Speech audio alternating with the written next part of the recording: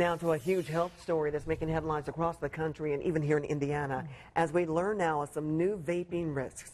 Our state health department now is looking into 31 vaping-related illnesses here, at least one confirmed death. And tonight at 6, our own Mary Mills with how the warning to stop vaping is affecting stores across central Indiana. Mary? We've been in business 6 years. The industry has been around for over 10 years.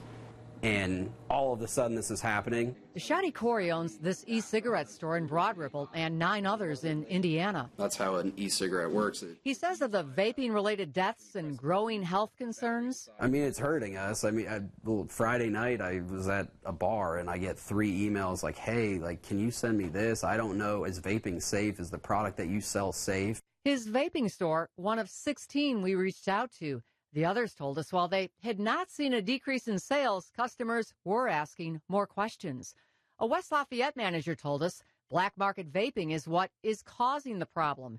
In Fishers, we heard what the person was smoking is different than what we sell in stores. And in Muncie, we are working to educate customers on what is healthy for them. I want to make sure that people are buying their products from reputable sources. The FDA says the illnesses appear linked to people vaping illegal or counterfeit products. It makes sense that some sort of bootleg product or some illegitimate product has found its way into people's hands, and that's what's causing the damage. He says here's the issue. You can buy a cartridge like this anywhere, go home and fill it with whatever you want, whether or not it's safe or even legal.